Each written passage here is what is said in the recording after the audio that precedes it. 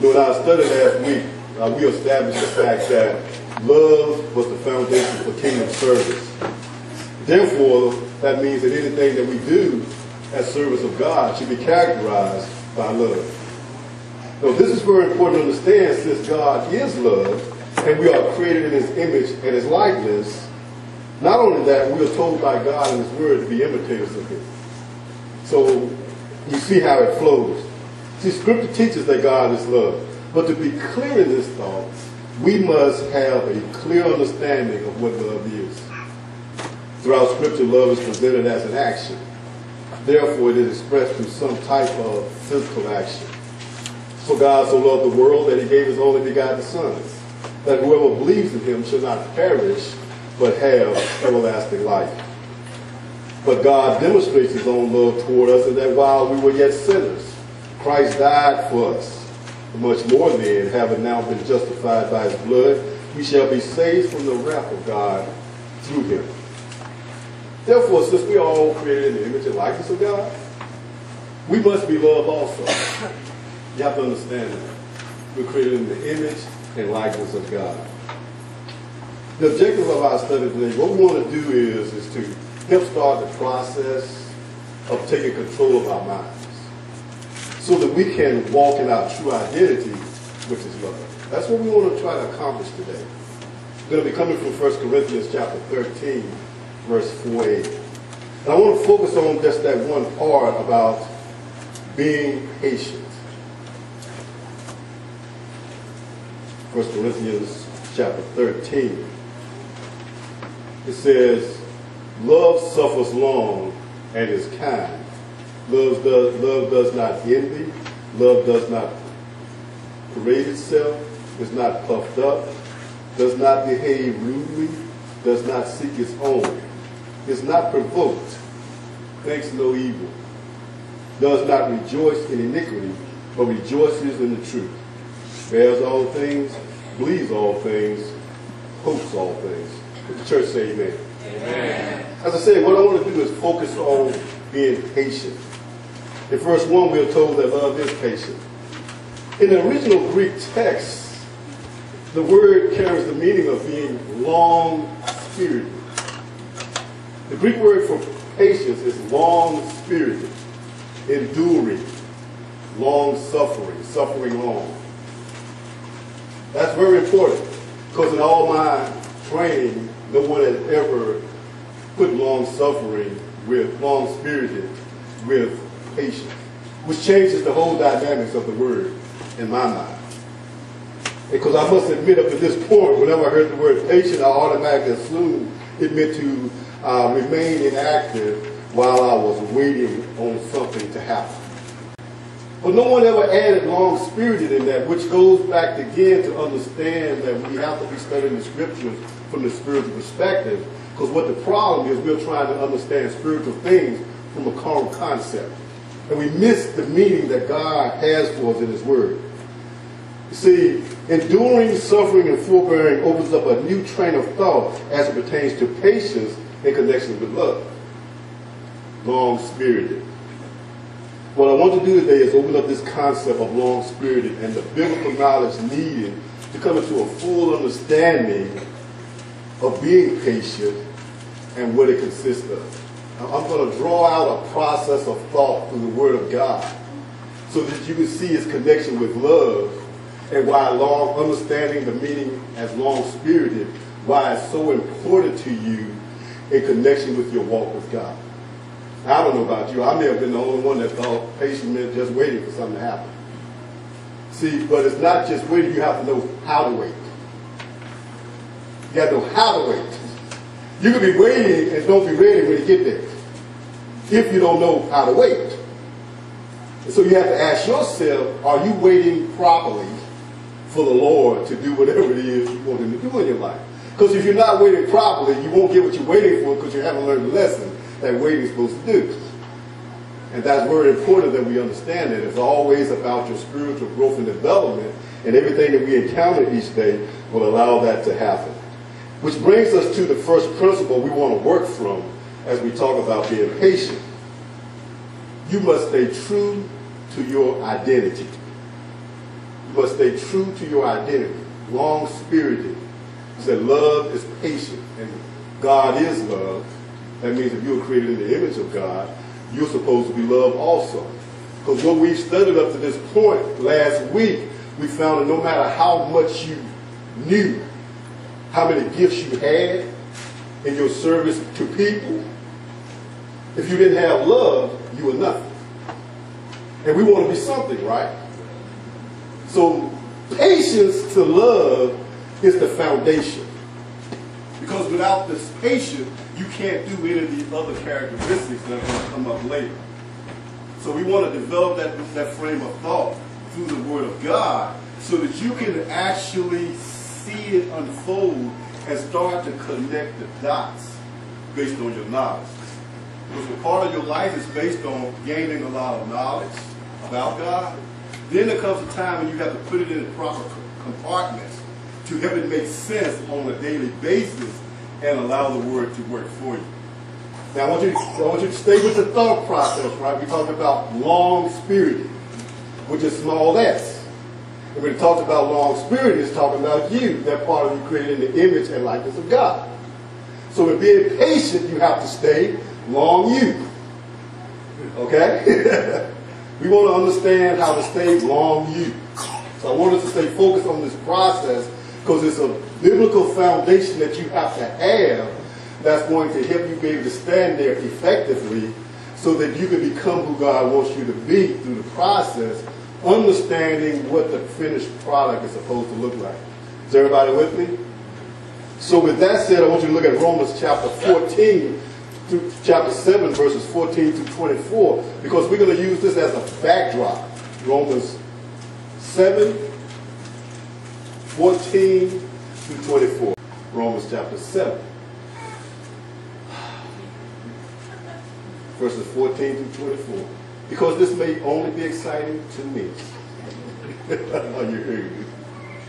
But it's been good.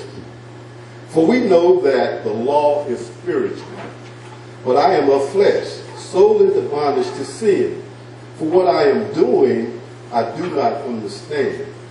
For I am not practicing what I would like to do. But I am doing the very thing I hate. But if I do the very thing I do not want to do, I agree with the law, confessing that the law is good. So now, no longer am I the one doing it, but sin which dwells in me. For I know that nothing good dwells in me, that is, in my flesh. For the willing is present in me, but the doing of the good is not. For the good that I want, I do not do, but I practice the very evil that I do not want. But if I am doing the very thing I do not want, I am no longer the one doing it. But sin which dwells in me, I find in the principle that evil is present in me, the one who wants to do good. See, this is where the separation between the human nature and the spirit takes place, the real you. You notice he came down, he said, in the beginning he was saying, I'm not doing the thing that I want to do. Then he came down and said, but I realize that me, the one that wants to do good, I'm not the one that's doing evil. It's sin in my human nature. He came, he brought us to that understanding, you are not your human nature. And if you are struggling with sin, it's because you are in the human nature. You got to see that because this is the place where patience starts. It talks about long-spirited. So we see here, as you go to the next verse, he says, for I joyfully concur with the law of God in the inner man. But I see a different law in the members of my body, waging war against the law of my mind, and making me a prisoner of the law of sin, which is in my members. Wretched man that I am, who will set me free from the body of this death? Thanks be to God through Jesus Christ our Lord. So then, on the one hand, I myself with my mind am serving the law of God, but on the other hand, with my flesh, the law of sin. As you can see from these scriptures, the spirit man, the real you, does not do wrong, has never done wrong. You got to grasp that thought. Why? Because he's created in the image and likeness of God. But what's been going on all my life? It is through this process that he was rendered powerless through separation from God and held prisoner to the desires of the human nature. When Adam sinned, he lost control over his mind and his body. The real Adam, the spirit Adam, I can see it. The real Adam lost control of his body. You got to get that. The real spirit man became a prisoner. He became dormant, held prisoner to the human nature and its desires, allowing Satan to program and train the mind to fulfill the desires of the human nature. Long spirit, patience, enduring, long suffering, long you. As you encounter your walk each day, you must be long you, spirit, created in the image and likeness of God. That part that makes you like God. You got to get that. Because the mindset on the flesh is hostile toward God. For it does not subject itself to the law of God, for it's not even able to do so, and those who are in the flesh cannot please God. You see, when you get into your human nature, when you get into your emotions, it's impossible to please God. It's impossible to hear God. Long-spirited, if you become short-spirited, you stop hearing God. You stop being able to obey God, because you can only obey God in the spirit man, the real you. You are not your mind, you are not your flesh, you are not your desires. That's what we have to come to understand. And he talks about being patient. Love is patient. And what he's basically saying is the real you is patient. That's who you are. You're patient. You suffer whatever comes against you that will try to prevent you from honoring God by showing unconditional love to God and unconditional love to mankind. Because this all started from the gifts and being able to serve the members in the body, right? And we're constantly trying to serve each other in the body, right? Trying to be a blessing. But a lot of times we're doing it out of the human nature because there's things that rise up that make us stop being long-spirited. We get into the flesh because our human nature needs something. And it doesn't get it. It requires things of people that they are not able to do. And you have to understand that your mind has to be reprogrammed to come forth in doing these things. Therefore, long-spirited means to stand firm in your identity, which is love, with fortitude, calm, without complaint, anger, or anything like it, against the schemes of the devil, the rulers, the powers, the world forces of this darkness, and against the spiritual forces of wickedness in the heavenly places, as they shoot their fiery arrows of annoyance, misfortune, delay, hardships, pain, and the list goes on. You hear what I just said?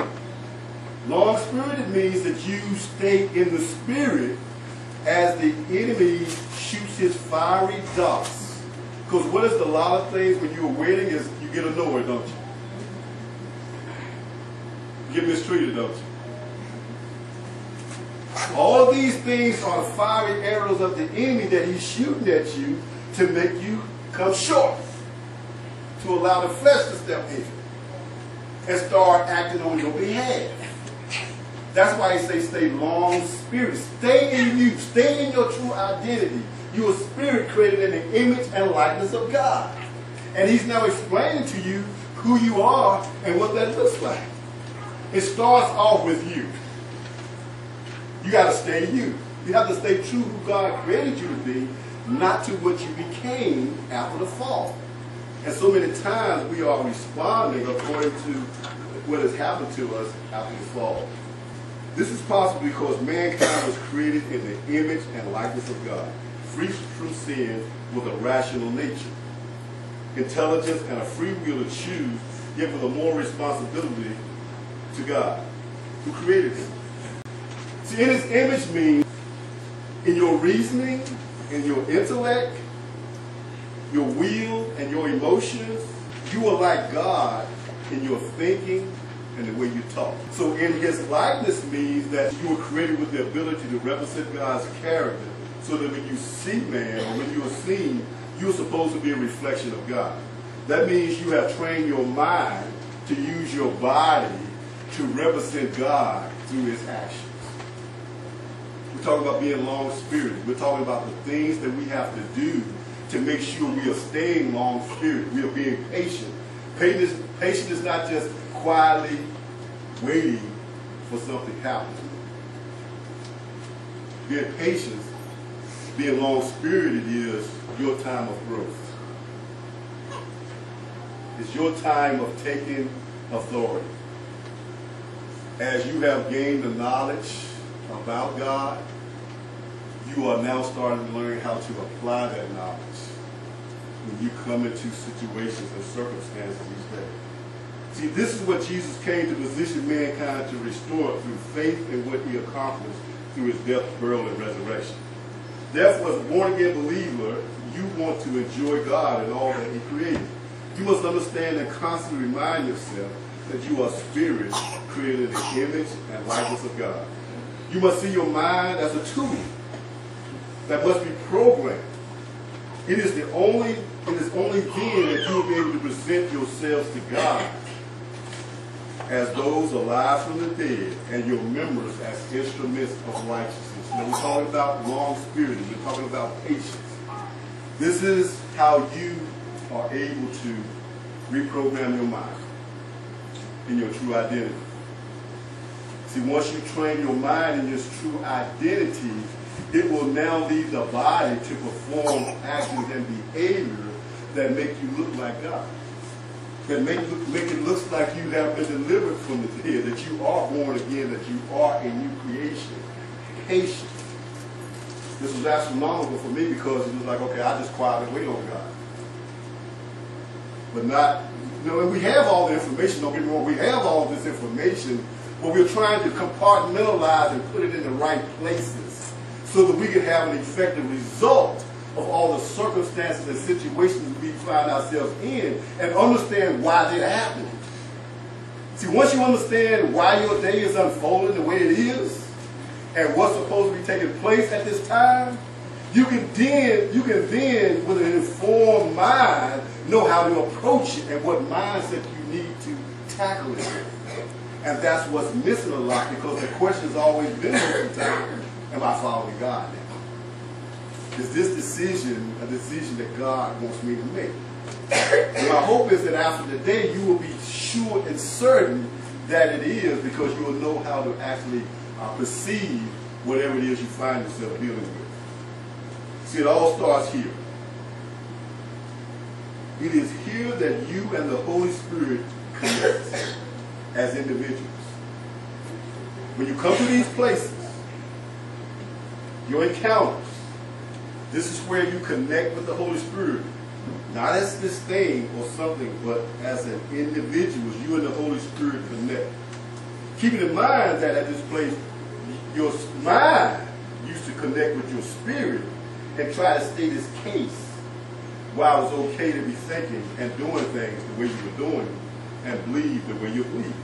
And we all have our different phases that we go, but that's the enemy, that's the human nature trying to program you and not staying long-spirited to stay with God so you can hear him during these times.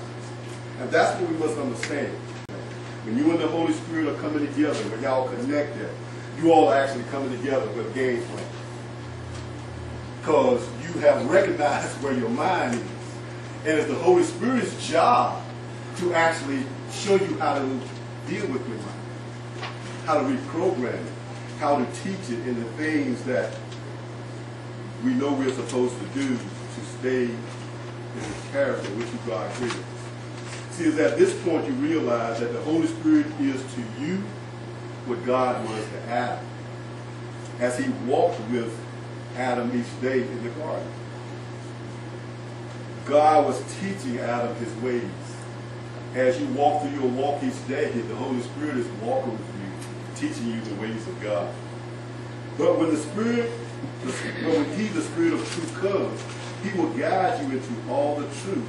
For He will not speak of His own initiative. But whatever He hears, He will speak, and He will disclose to you what is to come. He will glorify me, for He will take of mine and will disclose it to you. All things that the Father has are mine. Therefore I said that He takes of mine and will disclose it to you. You got to see this. You're talking about being long spirit. That means you're coming into your situation. This is where you and the Holy Spirit connect. You definitely connect there, but you're supposed to be connected all the time. But when you come into these situations, you and the Holy Spirit connect, and you analyze the situation of your mind. Not you and your mind, not your mind analyzing itself, which has usually been the case, but it's the spirit man who's now free and is taking more and more control over the mind to have more and more control over the body. He's now taking the information that he's been learning, and he's now sharing that with the Holy Spirit. As the Holy Spirit ministers to him, he starts to teach him of all the information he's learned, how to apply it in this particular situation, and what frame of thought he has to have a solid foundation to actually deal with this situation effectively and productively. Very important that we understand this, because this is our spiritual growth and development. And it's at this place where it says, He will glorify me, for He will take of mine and will disclose it to you.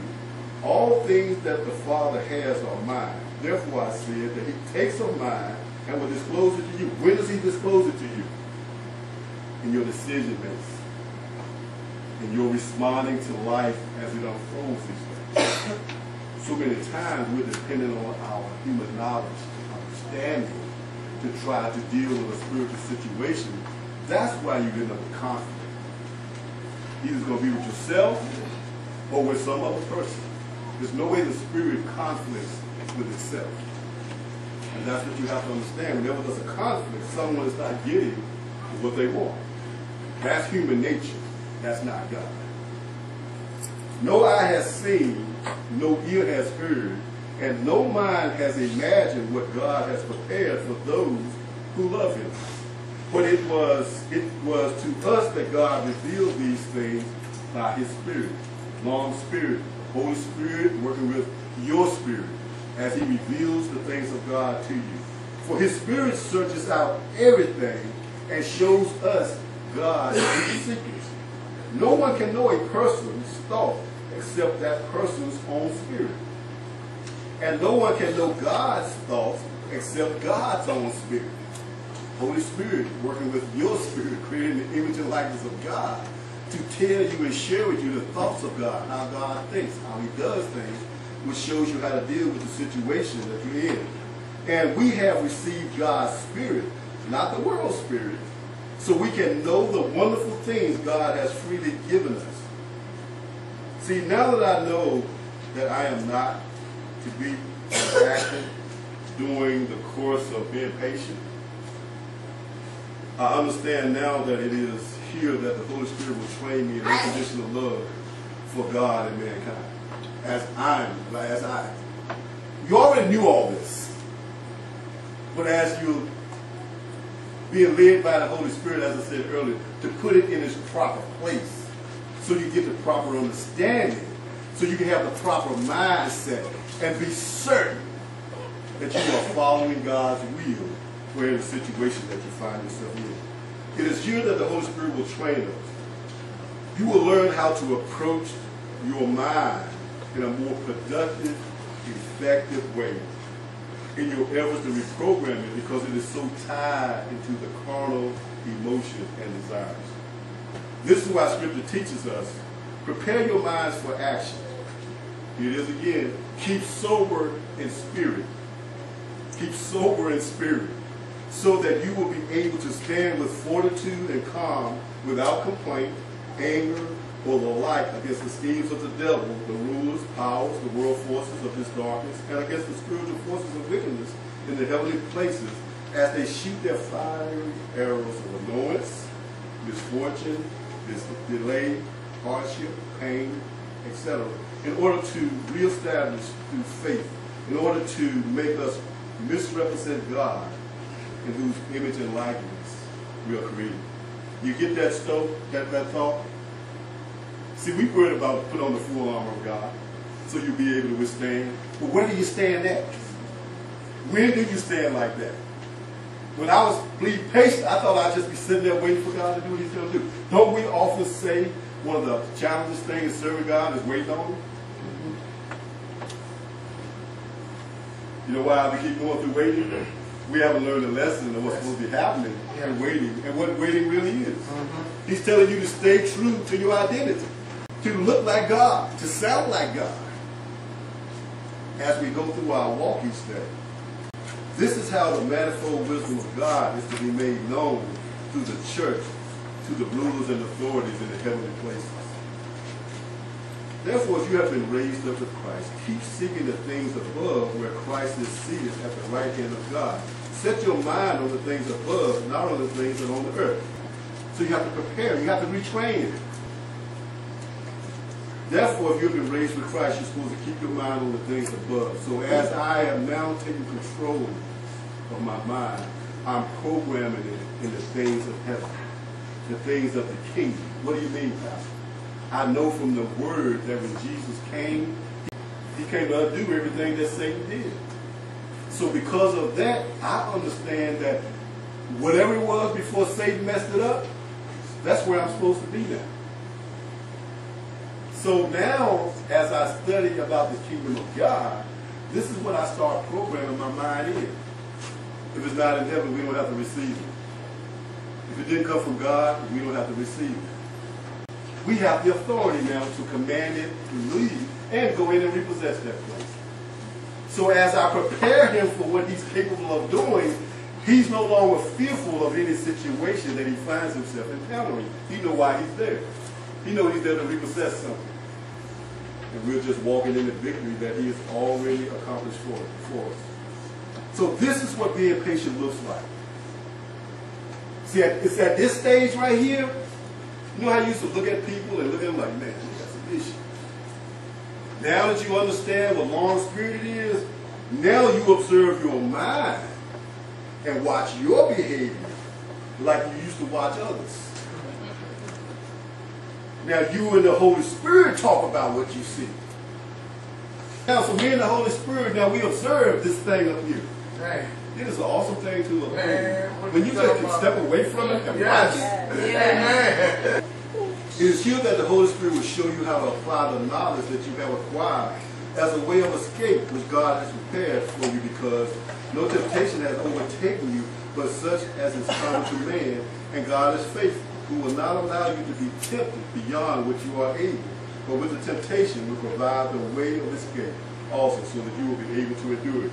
That is why I made mention in the Bible study Thursday night when I said all you need to know is what you already know. See, because the Lord is not going to test you beyond what you know. So by being able to stay long-spirited, it's not about what else do I need to learn, how do I apply what I already know. And because we don't understand the patience like we need to, we don't realize that we're supposed to be pulling information that we've already learned and put it at this proper situation. This is the wisdom of God. Because it's first pure. It's not after anything. It is peaceable. It's gentle. Reasonable. Be reasonable, Curtis. 2 months. Come on. Be reasonable. Just get it going. It is full of mercy and good fruits, unwavering without hypocrisy. And the seed whose fruit is righteousness is sown in peace by those who make peace. Because blessed are the peacemakers, for they shall be called sons of God. See, when you're being long-spirited, remember we're off the backdrop of the gifts and how to minister to each other, right? But everything you do must lead to peace. You must know how to minister in unconditional love. It can't be about sin. Why? Because the sin debt, it's been paid, right? God is not holding people's sins against them, so we have to know how to operate in the wisdom of God. See, the Holy Spirit will show you how to operate in wisdom. He showed me how to operate in wisdom. That was the first time I ever done something like that. I don't know when I've done something like that before. You're going to do 7 if you don't do nothing else. Should have been laying off. You ain't going backwards. See, the mind tells you you're going backwards. Only to ride to see I hadn't lost much. And it then was really a challenge to not to do Holy Spirit. But to see what was on the table was, can you just follow the Holy Spirit's instructions?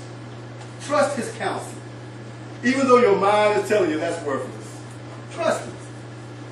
Because you're going to learn, you need to learn how to follow when you don't understand. See, this knowledge requires a deeper understanding to know what mindset I need to approach the assaults of the enemy, that he will bring my way each day and challenging me for my love for God and for mankind. See, I have to know this. Because everything that you do really is about relationships. All your challenges in life has to do with a relationship. Either your relationship with God, your relationship with others, or your relationship with yourself. Mind, body, and spirit just not on the same page. Anybody got any internal turmoil going on? You look good on the outside, but there's silent screams on the inside saying, Lord, help me. See, that's not peace either. The Holy Spirit's job is first to make sure you're at peace, that you're in control, that you understand and know all that's going on with you. So what is the mindset I need to approach these challenges with that I'm going to encounter these days? He was James 1:2-7. Consider it all joy, my brothers, when you encounter annoyances, misfortunes, delays, hardships, pain, and various trials when trying to demonstrate your love for God and mankind, knowing that the testing of your faith produces endurance. And let endurance have its perfect result, so that you may be perfect and complete, lacking in nothing. So, I must tackle every situation with joy. Why? Because I know whatever it is I'm encountering, whatever is challenging me from being long-spirited, I know that if I stay long-spirited, I'm going to come out complete, lacking nothing. I mean, having everything that you need. Everything that you need. That's what the challenges are for. That's what patience is about. That is the foundation to be able to be and express who God created you to be. To be able to stay in your true identity, spirit, created in the image and likeness of God. Able to think like God, able to talk like God, and able to walk like God. That's who you are. You have to now convince your mind and train your mind in that understanding. So that when you evaluate, now that once you do that, you can step away from your mind and what it's doing and see, is that the way God thinks? Is that the way God does things? He said, but if any of you lacks wisdom, let him ask of God, who gives to all generously and without reproach, and it will be given to you. But you must ask in faith without any doubting, for the one who doubts is like the surf of the sea, driven and tossed by the wind. For that man ought not to expect that he will receive anything from the Lord, being double-minded and unstable in all his ways. Staying long-spirited, when you start to doubt, short-spirited, guess what? Nothing receives. Can't get nothing from God if you doubt. That's why you have to know definitely what's going on with you. You have to be able to separate you from your mind to analyze what's going on up there. You got to do that. Don't let what's going on here convince you this is what should be happening. You say, look, does that line up with the Word of God? No. Short-spirited, you're headed for trouble, because where are you? You're in the flesh. You can have a good reason. They just slapped your child. Now, who in their right mind not going to slap them back? Everybody that's in their right mind will not slap them back. In your right mind. See, that's the deep one, isn't it? But do you believe God loves more than you do? God said, if anyone causes one of my children to stumble, it's best you put a millstone around their neck and throw them over into the sea, right? See, the human nature wants to see some action now. Right? That's his downfall. He's got to see. I just know. You mess with me outside of God's training, you're in some serious trouble. And because I'm unconditional love, I try my best to warn you not to do that. Please, look, don't do that. I mean, you know, I understand what you say. I understand you have a problem with it, but please, look, don't take it that far. Because you know my dad, he's jealous. He don't play that. You start to have that kind of mindset, and you'll start to avoid people that might go those places because you don't want them to put themselves in that type of situation. You just go and leave alone. So I don't want you to say something or do something that I know Dad is going to require you to pay. But the flesh be like, no, wait, I want to see Dad again. So next time they see me, they'll be reminded. You're missing God's children. Come and beg me pardon. Give me homage, respect now. See, that's what the flesh is. Yeah. That's short spirit. You're not in the spirit. These are the things you must overcome to act like God. What's the proper motivation? This is the confidence we have before God. That we ask anything according to his will, he hears us. And if we know that he hears us, and whatever we ask, we know that we have the request which we have asked from him. It is God's will that you stay long spirit. What do you mean? That means to stay self-controlled. To learn how to control your own body. To abstain from immorality. To learn how to control your body in righteousness. Anything that I need from God to stay in my true identity, if I ask him for it, guess what? Guaranteed to give it. Ain't a thought about it. That's if you stay in the spirit, you'll understand that. And you'll believe that. So what's the assurance? As we see it is God's will that you be self-controlled. We're talking about staying long spirit, which means staying self-controlled. Staying in your true identity. For God has not called us to impurity, but in sanctification. So you reject this, you're not rejecting man, but you're rejecting God. You got to really decide what you believe and what you're going to do about it. It's about the love for the brethren, the love for mankind. I don't know what this finds you at. I don't know if it really finds you thinking. Did the point I was trying to get across, did it come across clear? Did anybody understand the concept of being long spirited? Did you understand the scriptures that was with it to develop the mindset, to give you the assurance of why this is important? So that you know how to now embrace and tackle every situation that you encounter? That you understand is you have to separate your mind from your spirit man so that you and the Holy Spirit can do the analysis. And understand that because of man's separation from God, even though you're a spirit created in the image and likeness of God, because of that separation, the real you has so much catching up to do. Even though you are operating in the spirit, your true identity, you're going to struggle with the knowledge that you have too. That's why you need to have that conversation with the Holy Spirit, because he's going to counsel you in your knowledge.